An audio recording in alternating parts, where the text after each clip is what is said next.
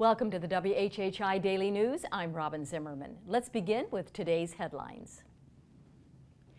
13 months after Maggie and Paul Murdaugh were shot and killed on the family hunting estate in Colleton County, husband and father Alex faces an arraignment next Wednesday in Walterboro, charged with murdering his wife and son. Now, unlike the indictments for his financial crimes, there were very few details revealed in the murder charges from the grand jury investigating the shooting. CNN is reporting that the jury did see evidence from Alex's clothes of blood splattering consistent with the firing of a rifle or shotgun at close range, and that Paul's cell phone contains a recording of his parents talking just before the shootings. A statement from Alex Murdaugh's attorneys denies any involvement in the killings, saying he loved his wife and his son more than anything, and also said that from day one, law enforcement and the Attorney General prematurely concluded that Alex was responsible. Now, it could take a year to bring the case to trial. Hilton Head Island brags about being the #1 island in the country in the eyes of many of its visitors, but Travel and Leisure magazine readers aren't quite as glowing, ranking Hilton Head 9th best in the country and only 2nd best in its own state. Travel and Leisure's Best Islands list ranks Mackinac Island in Michigan #1, with Kiowa Island 2nd, and Charleston was ranked the #1 city in the entire United States for the 10th time by Travel and Leisure readers. Governor McMaster is now promising that South Carolina will do whatever it takes to keep Pritchard's Island in Beaufort County from being taken away from USC, who it was donated to in the 1980s, and give it to the University of Georgia.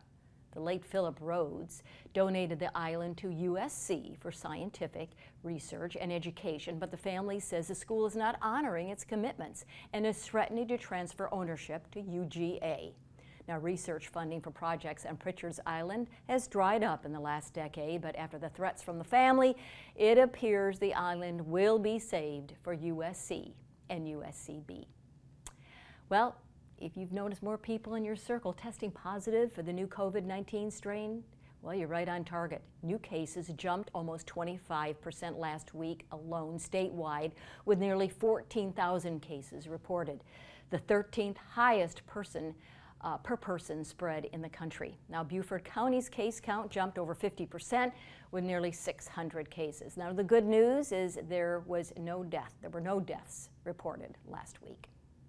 And finally, the long-awaited Publix grocery store officially opened Wednesday morning in Beaufort Plaza.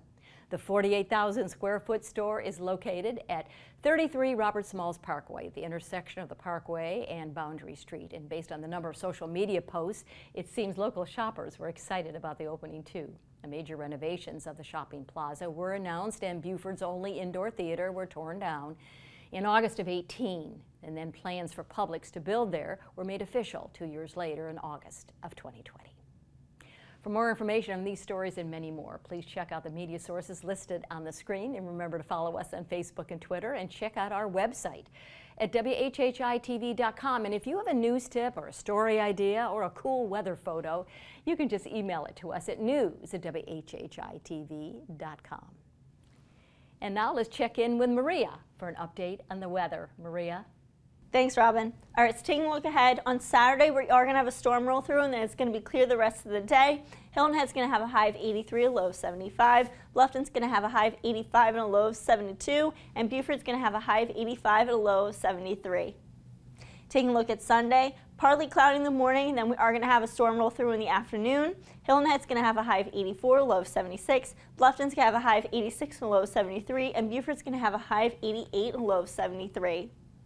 The sunrise for this weekend is going to be at 6:28 and sunset's going to be at 8:29. Taking a look at the beach tides, Saturday, high tide's going to be at 12:09 p.m. and low tide's going to be at 7:17 p.m. And then on Sunday, high tide's going to be at 1:02 p.m. and low tide's going to be at 8:12 p.m.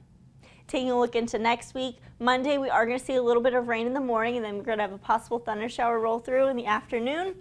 Highs are going to be in the upper 80s, lows in the 70s. Tuesday is going to be sunny in the morning with a possible thunder shower in the afternoon. Highs in the 90s, lows in the 70s. And then come Wednesday, it's going to be cloudy with highs in the 90s and lows in the 70s. That's it for today. Let's send it back to the desk. Coming up after the break, former mayor of Beaufort, Billy Kaiserling, will be with us. He'll talk about his CPR campaign after his tragic accident. Don't go away.